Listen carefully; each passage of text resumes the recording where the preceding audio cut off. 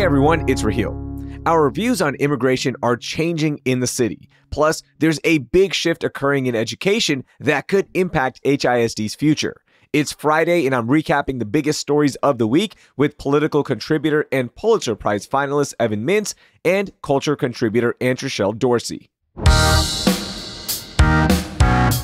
It's Friday, May 19th. I'm Raheel Ramzanali, and here's what Houston's talking about. All right, Evan Mintz, Antre'chelle Dorsey, welcome in. It's Friday. It is a beautiful day. How's everybody doing? I am good. Happy Friday. Yesterday, I got caught in the absolute worst traffic jam on 59. So I feel like I am still recovering from that. Oh, no. So that brings me to my first question. We posted an episode yesterday about the worst roads in the city of Houston. So, Evan, I'll start with you. What is your least favorite road in Houston? You know, I'm tempted to say that interchange from 59 South to 610 North, but really my least favorite stretch of road is Lower Westheimer. And not just because it's filled with potholes, which it is, but because it could be so much better, because there have been plans to make it so much better. And those plans keep getting rejected. And it just makes me so mad. I feel like on a freeway, it's going to get bad. It's always going to get bad. But right there, it could be good. We have the potential to improve it, and we haven't. How about you, Antre'chelle? Listen, I cannot stand 45. Do you understand me? I get a complete attitude when the GPS tells me that I have to touch 45, pass by 45, or go in the vicinity, and I don't care which direction it's coming in. I will not go to 45, baby. So any stretch of 45, not a particular stretch. Okay. No. Wow. All of it. I cannot say that. Or going to the airport. I don't even go to Hobby Airport anymore for that very reason, because it is always something going on. Well, let's talk about our city. The biggest story in the city, the 42nd annual Kinder Houston survey came out this week. So we'll be spending some time talking about some interesting data points that we all saw. So let's get into it. Evan, what is your biggest data point from the annual Kinder Houston survey? For me, the biggest data point that really stands out is that 70% of Houstonians still support the view that immigrants strengthen culture rather than threaten it. And basically the same amount of Houstonians, or same percent of Houstonians, believe that immigrants contribute more to the economy than they take from it. Now, Houstonians didn't used to believe this. When you track that backwards, you can see that at 1994, only 42% of Houstonians had that positive view.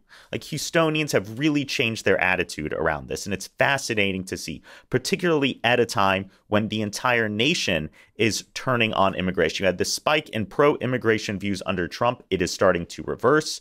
We have ended Title 42, which was a Trump-era plan to use the COVID health emergency to reject migrants at the border. We're undoing that.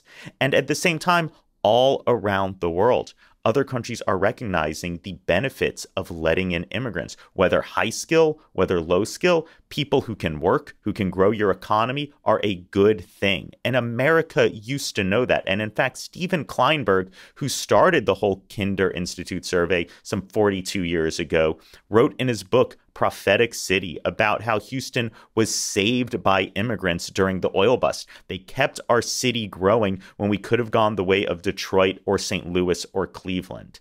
We need to tell our representatives in Austin and in Washington, D.C. that it's time to lift that lamp beside the golden door again. It's time to let people in so our city can grow. The other thing about that, one of the interesting points from the immigration point of the survey, over 80% of Houstonians voiced support in policies that would provide pathways to legal citizenship as well. So not only do we appreciate all of our immigrants, but we want them to become part of this American society if there is a path that makes it easy for them. Absolutely. You know, I remember Ted Cruz used to say, legal immigration good, illegal immigration bad. But he doesn't even say that anymore. Like, let's find a way to improve the process. We really haven't had an update to immigration law in more than 30 years. It's time to get together and say, fine, if you want to make it tougher to cross without proper documentation, do that. But make sure that the bridge is wider, the door is bigger, and we make it easy to follow the rules. And look, I'm somebody that benefited from this, right? My family immigrated here. I'm a first generation immigrant. We were lucky enough to get our citizenship, even though it took a long time after 9/11. Look, there were different policies in place and it just extended that path to citizenship a little bit longer. But I want every immigrant here to have that path to citizenship so they can reap all the benefits of our great country. So I love seeing those results. Antre'chelle, how about you? What was something that stood out in the survey for you? So something in the survey that stood out for me is that the public school enrollment is facing a demographic bubble. They're saying that urban districts are already seeing its effects. But this point that I'm looking at is showing the decline in HISD in particular, and it lines up with an erosion of the population of under 18 in Houston. Now, in Texas and everywhere else, large urban core school districts have already been experiencing enrollment declines. And that's been since the past 5 years between 2017, 2018, and 2021 and 2022. The HISD enrollment has dropped by about 9%, and that's almost 20,000 students. And what they're also looking at is that all over in other districts such as El Paso, Fort Worth, and San Antonio, they're also facing steeper enrollment drops with 12 to 13% fewer students enrolling at the same time period. Now, according to the census, this estimates 20% fewer school-age children that lived in Houston boundaries in 2021 compared to 2017. So that shows about 62,000 fewer potential school-age children. And I just thought that was just crazy. HISD are also contending with the competition from growing charter schools and networks. That's also becoming an issue for HISD. According to the TA enrollment data, the net transfers are going out of HISD and students who were zoned to HISD schools, but transfer out of the district on to or in or out of the charter schools, and that increased about 10,000 since 2017. Wow, some interesting data points right there. Evan, any thoughts? I mean, I just see this scary population shift happening. There are two ways you can grow an economy: by improving your productivity or by growing your population. And we're seeing that we're on the verge of a big population decline. I think this gets back to the immigration issue, but also big urban districts like HISD have dealt with this problem. They have a bunch of really, really good schools and a bunch of schools that aren't so great. Maybe a declining population is an opportunity to look at some of those underperforming schools and close them down and just solve the problem like that. Or what about building them up? Instead of closing those underperforming schools down, let's see what we can do to build them up, right? Because another thing that this data was talking about, two of the charter school systems that are actually accounted for half of that loss is Yes Prep and KIPP. Now, most people would see that Yes Prep and KIPP were some of the problematic schools in the problematic areas, but if the students are going towards those, let's see what they're doing right. And let's cultivate the systems that we already have instead of just shutting them down. Let's see what we can do to build them up. All right, my biggest data points from the Kinder Houston survey, it stays in education as well. And this was something that stood out for me. Only 22% of Black respondents and 14% of Hispanic respondents held a bachelor's degree. Overall, 30% had a bachelor's degree of the 2,000 survey respondents. Asians and whites were at 50 and 49%. And here's why this matters. Of residents making $50,000 a year, 77% held a bachelor's degree. 46% had some college, and only 25% had high school or less. So there's a direct correlation with having a higher education and earning more as a Houstonian. So we have to do a lot better in making sure that our Black and Hispanic communities are getting access to college education and getting them prepared. That's such an important thing because it will not only improve the lives of our citizens, but also improve our city.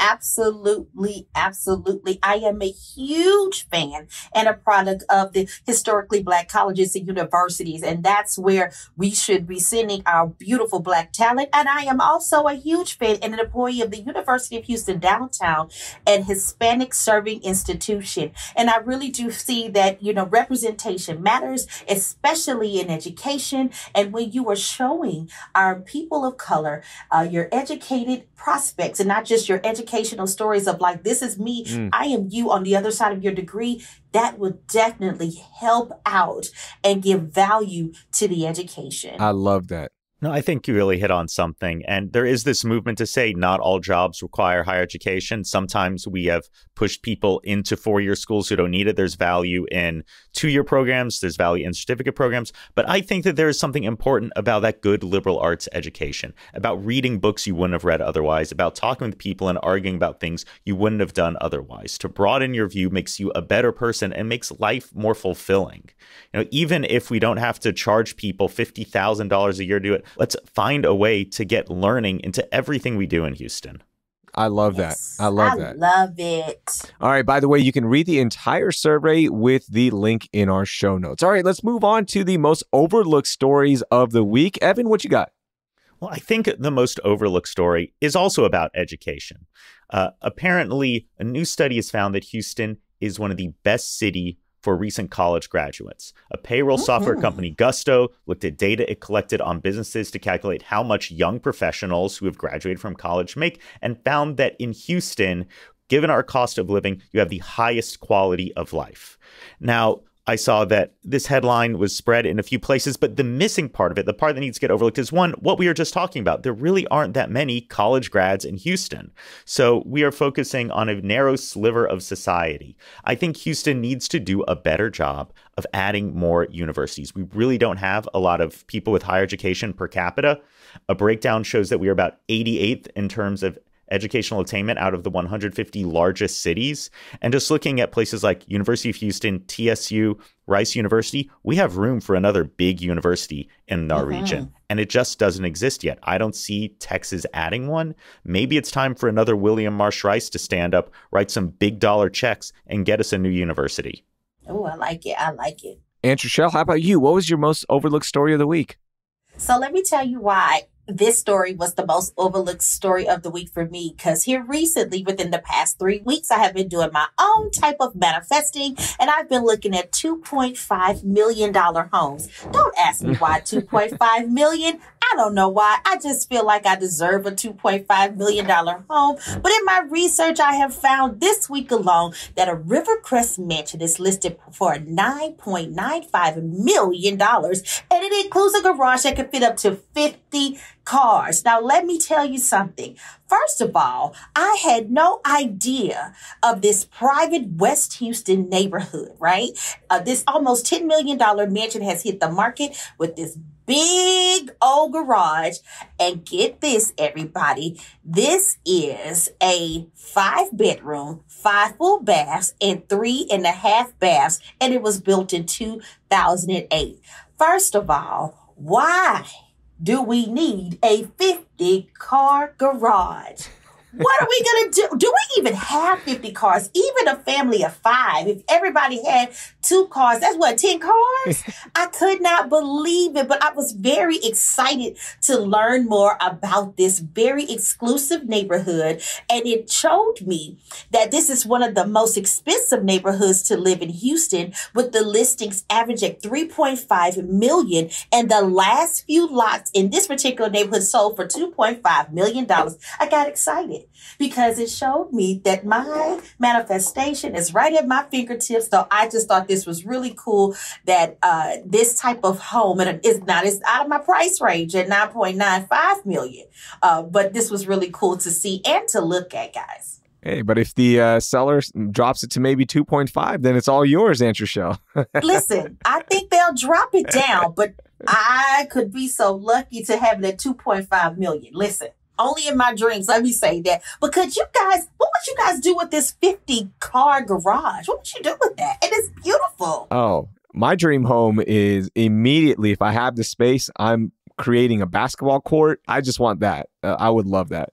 So that garage is getting converted in indoor full court basketball. Listen, I'm changing it to an in-home theater. Like, I'm going to put on productions in that garage. I'm going to have a premiere movie night, so nobody has to go to the movies. You guys come into my theater. That's what I'm changing it into. Evan, what would you do with it? Oh, with something like that, I think movie theater sounds great. But honestly, I don't know if that's enough room to store all of my gardening supplies. Like that is what it would end up. Just like old buckets, shovels I don't use anymore. That's where it all goes. You can just do an indoor grow room, right? Oh, man. That would be special right there. That would be cool. Yeah, that would be fun. Man. No, if I had a house like that, I'd be going for the full English garden and an astronomy lab. Like, get me a giant telescope. We won't check what you're growing in that garden. Right. What? All I've got is tomatoes, you know? So my most overlooked story of the week, Mayor Sylvester Turner rolled out his $6.2 billion budget for his final year. The fiscal year 2024 budget includes a 3% pay raise for all muni workers, including police, and a 6% raise for firefighters. The Houston Police Department will get the biggest piece of the budget pie compared to any other city department, receiving $1.6 billion of the general fund. And by the way, there are workshops and hearings for the budget starting up pretty soon. I have the link in the show notes, so check that out. But man, it's always interesting to see that city budget, $6.2 billion, Evan. No, it's really big. And it's always startling how much of the money goes to police. I think people don't recognize that. But what's even scarier about a budget of this size is that the controller, Chris Brown, says we are still not on a sustainable track, that every year we spend more than we take in. And right now we're in good shape because of federal stimulus dollars, and we got a lot of money saved away that'll help out the next mayor, the next couple of budget cycles. But we rely on these one-time spendings to keep things flat, whether it's selling land, whether it's federal grants. We need to find a way to stabilize. All right, let's get to our moment of joy. Evan, what sparked that joy for you? My moment of joy comes from work. I work at Arnold Ventures. It's a Houston philanthropy. And this week, we announced the launch of our infrastructure portfolio, finding ways to make it easier to build homes and clean energy and transmission lines and all those great things. And it's something that I've been fascinated with for a long time, particularly after seeing my home freeze in Uri in 2021. So I would really just like to see some great work being put in to improve the Texas grid, to make it easier to build homes, and just overall improve the quality of life. America is a place that takes pride in having built big things. The Houston Ship Channel, Hoover Dam. Let's build big things again. And also, I would be remiss if I didn't say, let's build the Ike Dike. Yes, absolutely. By the way, I don't know if y'all saw these. There's so many stories about how this summer we could be facing a lot of energy shortages, not only here in Houston, but throughout the nation, because it's predicted to be one of the hottest summers. So that's something to watch out for. I just want to throw that in there since you brought up all of that energy talk. All right, Antre'chelle, what sparked some joy for you? Listen, I am a fan of all things fun, and a Raheel bakery in Montrose coffee shop is making some big ass croissants, and I mean big. And it's called Shakar. And it has a reputation for being very playful with bread. And they have done croissant cereal and even did a collaboration feature croissant smash burger. But right now, what has everybody going crazy is these big ass croissant, and they give you a big ass cup of coffee to dip it in, and I am in love with it. I'm in love that it is right here in Montrose. I am glad that it's a husband and wife team, and they have created this beautiful croissanterie in 2021, and her name is Qureshi, and she said it came out of boredom. And she just enjoyed making different kind of croissants. And she thought, what if I make a giant one? And look at what happened. It is huge. They make a really big one, a regular one, and a really big chocolate one. She said it takes 35 sticks of chocolate versus the normal 3 to make a big ass chocolate croissant. That's bringing me so much joy. I like that. I think I'm going to name every fantasy team I ever have from here on out Big Ass Croissant. I'm going to head to downtown and specifically Market Square Park for my moment of joy. One of the OG murals, the Houston is Inspired mural, which captures the colors, the vibe of our city, is turning 10, and it actually got a touch-up. So congratulations. We've got a nice touch-up for one of the OG murals, and it's important because after that mural went up, about 750 other murals started popping up since then throughout the Houston area. And I just want to send some love to the Houston is Inspired mural. Mm-hmm. So you like that one over the Be Someone mural? Yes, absolutely. I like that one. Right. I can't get over that, but I'm glad. I'm glad you like some mural around here in the city. All right. Evan, Antre'chelle, thank you so much. That was a lot of fun. Remember, all the stories we talked about are linked in our show notes. Have a great weekend, Evan. Have a great weekend, Antre'chelle. All right. Peace. Talk to y'all later. That was Evan Mintz and Antre'chelle Dorsey. You can follow them with the links in our show notes. Hey, do you have a friend who just moved to town? Share CityCast Houston with them so they can learn more about what makes H-Town great. That's all for this week on CityCast Houston. Our lead producer is Dina Kespa. Our producers are Carleon Jones and Lizzie Goldsmith. Our newsletter editor is Brooke Lewis. And the host is me, Raheel Ramzanali. Our music is by the band All the Kimonos. We'll be back on Monday with a look at the final 7 days of the 2023 Texas legislature session. Thank you for listening, and I hope you learned something new. I want to tell y'all how I yelped when I saw the Houston Chronicle. I was like, oh, here are the top podcasts. I said, ah, that's us. That's me. That's us. I'm on that show. Oh, my God. But I'm so happy. So I was right. Go team. High five team.